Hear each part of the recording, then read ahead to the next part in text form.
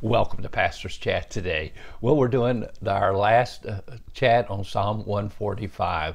This is the last psalm that David has written in the book of Psalms, and we believe he wrote more than half of the Psalms in the book of Psalms, and this is the last one. Actually, we began our study in the book of Psalms on September 14, 2022.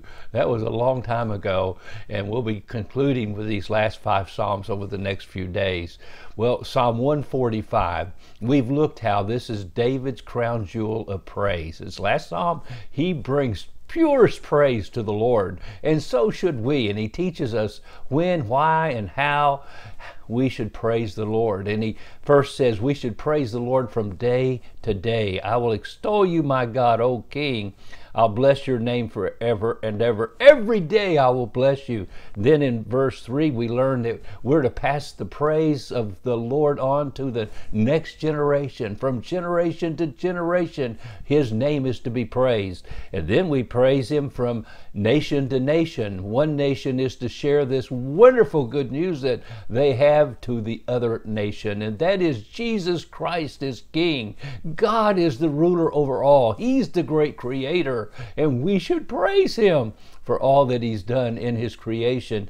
And then we find in verses 13 through 16 that we should praise God from need to need. Let's read these verses. The Lord upholds all who fear him and raises up all who are bowed down.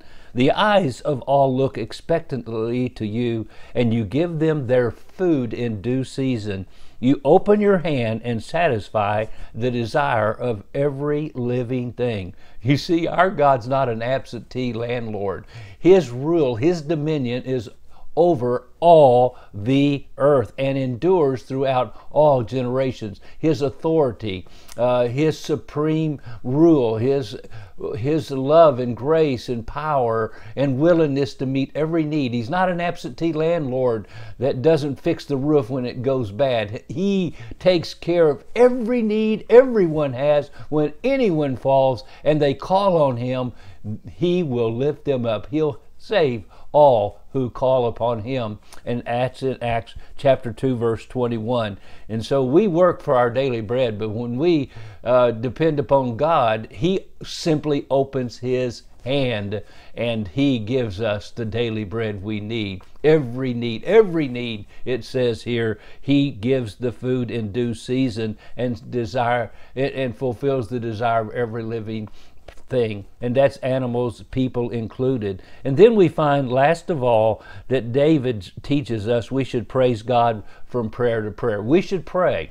And so verse 17, the Lord is righteous in all his ways, gracious in all his works.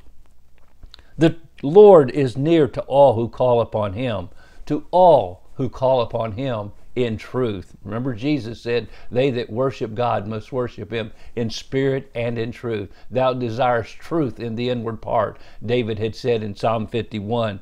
He will fulfill the desire of all who fear him. He will also hear their cry and save them. The Lord preserves all who love him, but all the wicked he will destroy.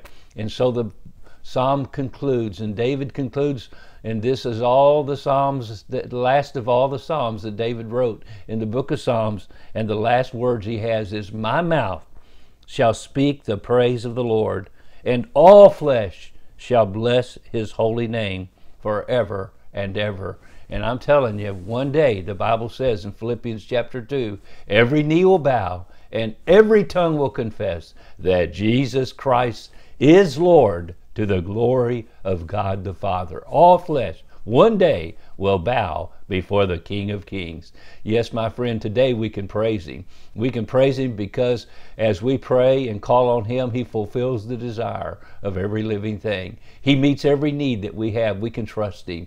He is the one that we are to teach the nations who he is and how he can save them from their sins and only give them the hope that they're really looking for.